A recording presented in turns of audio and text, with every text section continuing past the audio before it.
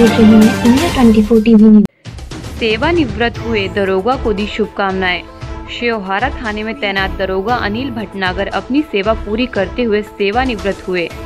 थाना अध्यक्ष की ओर से विदाई समारोह का आयोजन किया गया, जिसमें पुलिस क्षेत्राधिकारी महावीर सिंह रजावत व थाना अध्यक्ष उदय प्रताप द्वारा गणेश प्रतिमा उपहार स्वरूप देकर विदाई दी गई।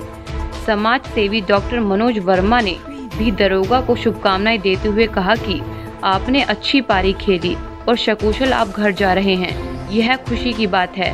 विदाई समारोह में भावुक होते हुए दरोगा अनिल भटनागर ने कहा कि आज मन बहुत खुश भी है और दुखी भी कि इतने वर्षों तक जिनके साथ रहा, आज उन सभी साथियों के साथ रहने का सौभाग्य नहीं मिलेगा।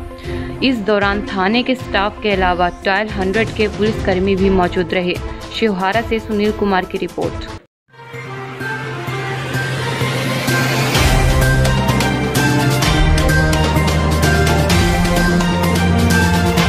आप देख रहे हैं इंडिया 24 टीवी न्यूज।